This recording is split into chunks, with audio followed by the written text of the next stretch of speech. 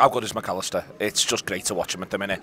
When we were struggling first half, he looked the main fella, but he looked just a little bit too deep.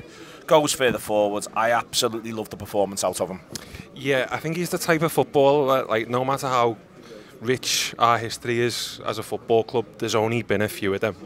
And, like, you know, obviously Xabi Alonso's been spoken about a lot recently for multiple different reasons, but there was a way that he played footy, a way that he pinged the ball, a way that he read the game, the fact he didn't need to be quick to survive in today's football. You know, he's an architect, really, a tastemaker.